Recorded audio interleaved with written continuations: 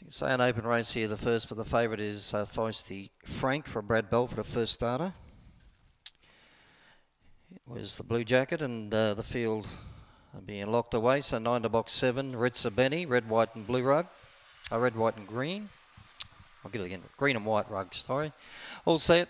Away they go. Now, Feisty Frank first out, leads a length over Yellow Car. Working out wide, there was Skedaddle Tommy up on the inside, boots on, then followed by Sunshine Girl. Further back, Ritza Pete, then followed by Ritza Benny. On the corner, and Yellow Car took over, went beep beep on the corner and dashed away. Trying hard back on the inside, Feisty Frank, and down the outside, Skedaddle Tommy.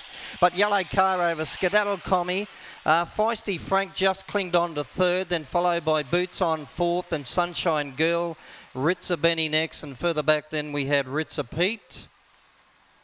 And Yellow Car at big odds takes out the first. For Rhonda Esri also gets the runner-up, Skedaddle Tommy. And 4 should just hold on, Feisty Frank.